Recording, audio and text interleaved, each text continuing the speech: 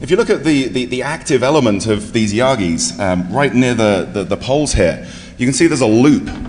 At DC, that's 0 ohms, effectively 0 ohms. So we need to tweak it a little bit, and you can see on this antenna there's a little filter hanging in line.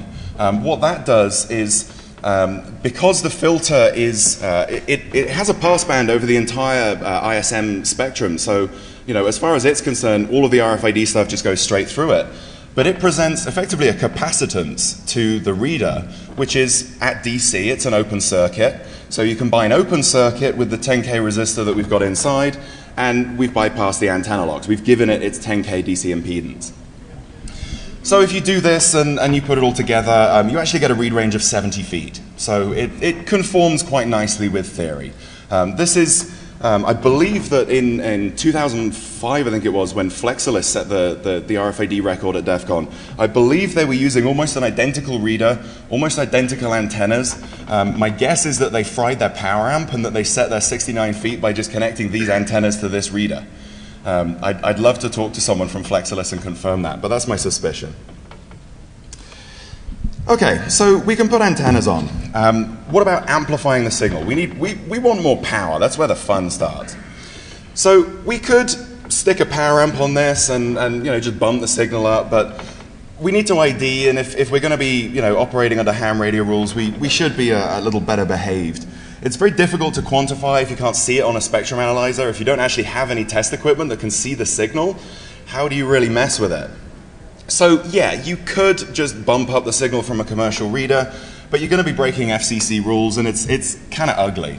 So instead, we go to the USRP, and that's this black box here. This one. So this is, it's a software radio device. Effectively, the computer does all the hard work of modulation and figuring out what that signal needs to look like when it goes out over the radio. Dumps it all over USB. The USRP up-converts it to whatever baseband frequency you specify and just sends it out on the wire.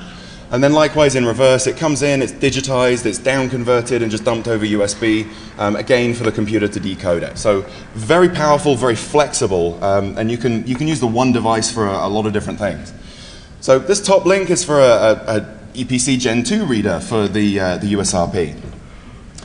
One big advantage that it gives us straight off the bat is its fixed frequency. So we don't have to worry about frequency hopping. We don't have to worry about chasing it after the fact and identifying. We know what frequency it's on. We can control what frequency it's on. The package also includes a Gen 2 sniffer. So I was mentioning that these kill and lock codes you can retrieve remotely. If you have a USRP2 and you download this package, you can just sniff kill and lock codes and anything else that you want.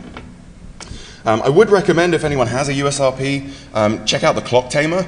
I do a lot of work with GSM, as you might have heard, and I actually switch back and forth between 64 megahertz and 52 megahertz clocks on the USRP. Clock tamer is by far the best USRP clock I've ever come across. So if you do have a USRP and you do some GSM work, please check it out. So okay, so we've got frequency control now. We know what channel we're on. We've got stability over what frequency we're transmitting at. So we need a way to identify the station. Well, identifying in ham radio terms is really quite simple. It's just a question of Morse coding out a call sign every 10 minutes. Straight carrier wave, no modulation. You can modulate it if you want, but if you want to just treat it as carrier wave, you're perfectly fine doing so. I could have screwed with the USRP implementation and tried to hook Morse code into there, but to be honest, it was too much effort, and there's an easier way to do it. The easier way being having a second transmitter. If you've got a second transmitter that's tuned to exactly the same frequency, then when that second transmitter morses out a call sign, it'll just DOS the RFID signal. So we need a second transmitter, preferably something that we can script easily. So we come to the IME. How many folks have one of these things, or have hacked one of them? Oh, come on, people, you're missing out. So the whole point about these things, Travis Goodspeed put me onto these. They're really quite nifty little devices. Obviously, you've got a keypad and LCD on there. You've got a very, very flexible radio, reasonable power output, works over a very wide frequency range. C source code available. There's no firmware security. They don't come as standard with SMA and JTAG ports. That was an aftermarket modification. But yeah, if you've got a good FET, you get one of these things for 20 bucks. You've got one of the most flexible radios you'll ever need. So all we need to do is match the frequency and the power level to the USRP. Well, that's easy enough to do with a spectrum analyzer. As it turns out, we need to amplify the signal from the IME just a little bit and attenuate the signal from the USRP quite a bit, mix them together, send them off to the power amp, and we're golden. So quick demo of what that looks like. What I'm going to do here is... Okay, so I've just started the RFID reader. Turning on the power amp. Cover your bits. So what I have here is a little ham radio receiver that's tuned to the frequency that I'm transmitting on. And if I turn the volume up here for a second. So that clicking, each click is a bunch of commands from the reader telling the tags to wake up and activate and do their thing. So on top of that, if I push a button on the IME, you'll hear the IME morse out my call sign, and you should see the screen flash as well.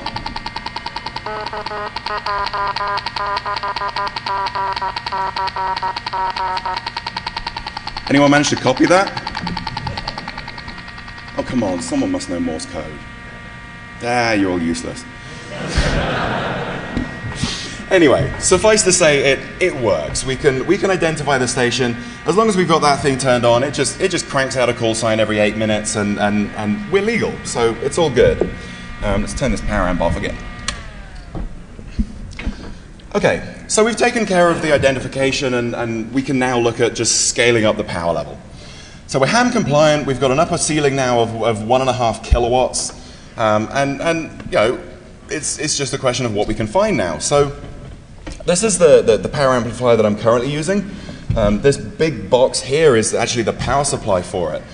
This thing will deliver, it's rated at 70 watts, but if you really crank it up, it'll probably deliver 100 before it blows up. Cost me about 400 bucks. Not a tremendously expensive piece of equipment, considering the amount of power that you get out of it. One thing about RF amplifiers, they don't tend to have volume knobs. So you control how much power you get out of it by restricting how much power you put into it.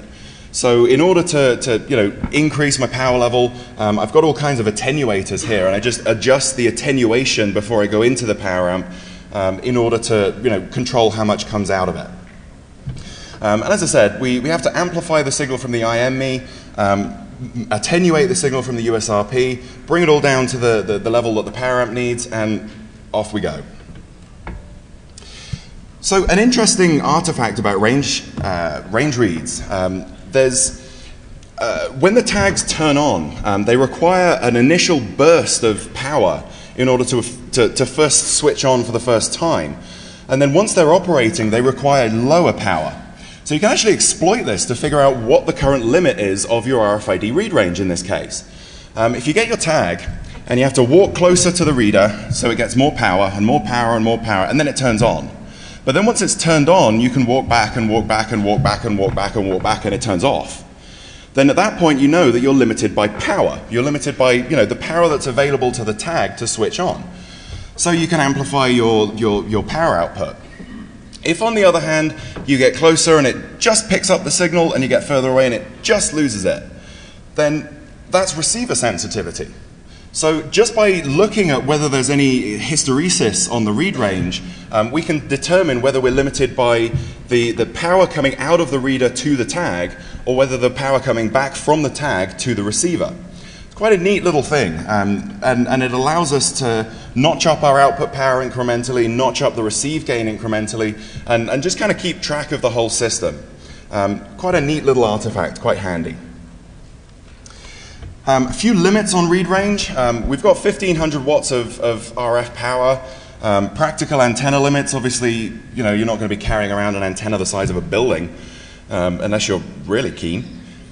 So primary sources of limits on read range. Other ISM stations, obviously anyone else who's transmitting on the same frequency is going to get in the way. Ultimately, the sensitivity of the receiver will play a limiting factor. There's only so small a signal that you can amplify up into something that the USRP can actually make sense out of. Transmitter crosstalk, this is a big one. And this is somewhat unique for this system as well. We've actually got a transmitter and a receiver on exactly the same frequency. In radio, that's actually pretty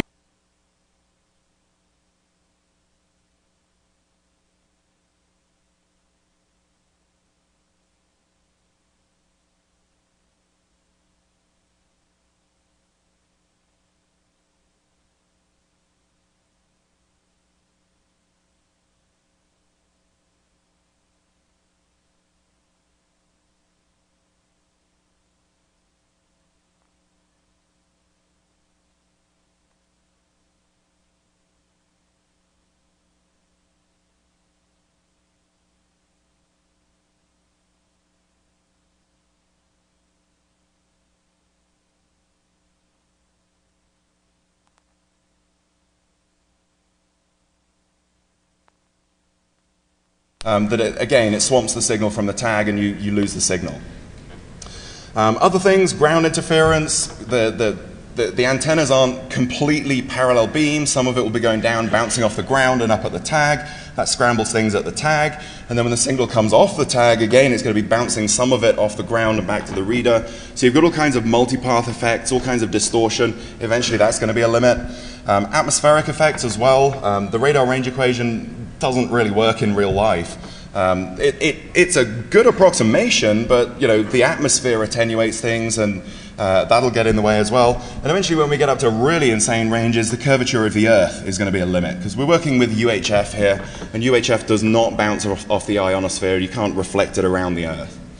So there's a lot of eventual limits that we'll reach. But in the meantime, let's figure out what we should be able to do with this system. Well, we're going from 1 watt of RF power in the commercial reader to 70 watts coming out of the power amplifier.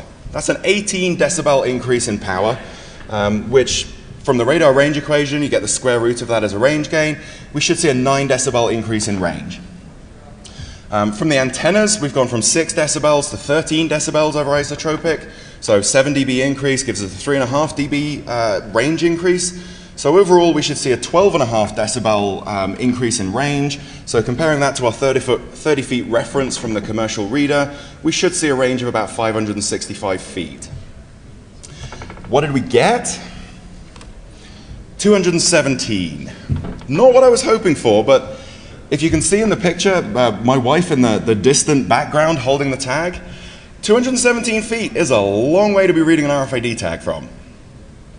So what happened? Why so little? Why didn't we get the full 565 feet?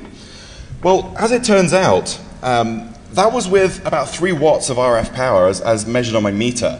The meter wasn't entirely accurate, so it's realistically more like about 10 watts.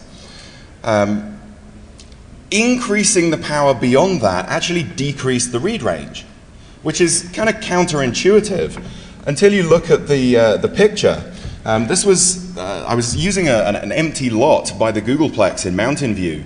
As it turned out, not so empty at the end of it, but anyway. In the background, you can see the tent and the chain link fence. That's Shoreline Amphitheater. And that's a 10-foot high steel chain link fence that runs all the way around it. As I was increasing my power to power the tags at higher distances, I was getting more and more reflection from that chain link fence. Clutter.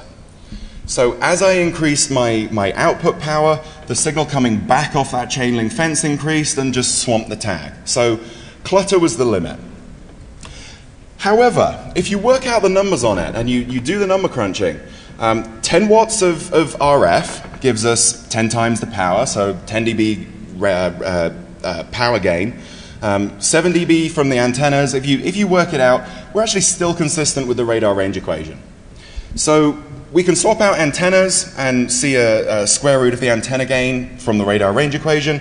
If we increase power, again, we validated the radar range equation. So yeah, okay, we got 217 feet, but more importantly, we validated that these tags, the read range is dictated by the radar range equation.